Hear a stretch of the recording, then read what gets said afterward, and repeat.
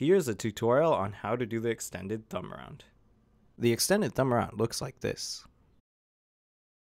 I recommend using a pen mod for this trick.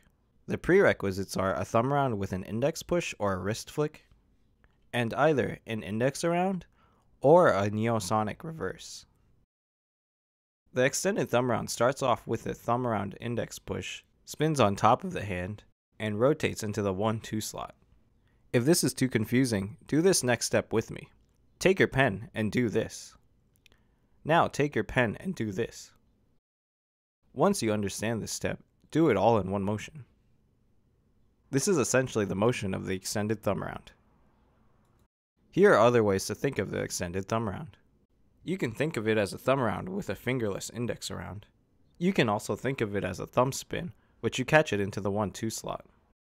You can also think of it as a thumb around with a neosonic rev. Notice how the extended thumb around, or the fake double, always ends on the blue side, because we always make 2 full revolutions. I recommend starting your extended thumb arounds close to the cap so you have a consistent spot to start your extended thumb arounds. If your pen spins too much on the top, you're throwing it too much to the side. Try to throw it more vertically. If your pen keeps hitting your thumb, try to pinch your fingers closer together so that it will make it all the way around.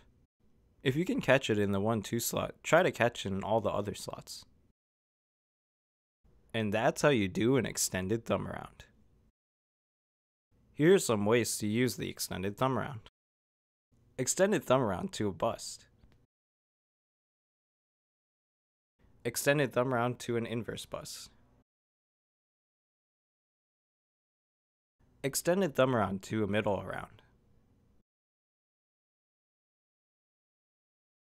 High Tua. Adding an extended thumb around after a bust so you can do multiple TAs.